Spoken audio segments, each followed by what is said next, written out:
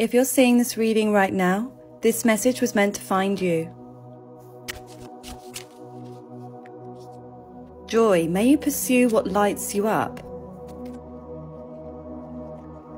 And may you shift and transform fluid.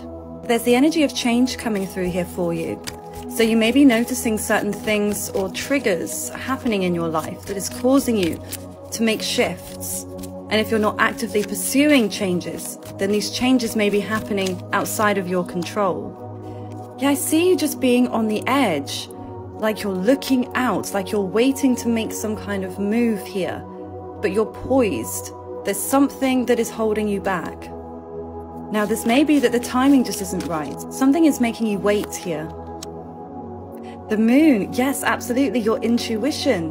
Your intuition is on fire right now. So if you're feeling like it just isn't the right time for something, or to start something new, or to make this big change, then you're right. The moon can also show that things are hidden.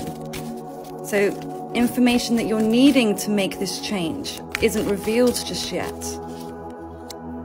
Okay, we've got so much water energy coming through here. Now with the Queen of Emotions and the Moon, we've got Pisces, Cancer and Scorpio. So you may resonate with water sign energy. But this could also be that you're going through an exceptionally emotional time. Okay, I definitely see a lot of water, a lot of tears flowing. And so I feel like you're having some kind of emotional release or purging. But this is all part of a healing process for you. And it's as if you're needing to move towards this energy of joy and pleasure by releasing what you're needing to, releasing old emotional baggage and wounds.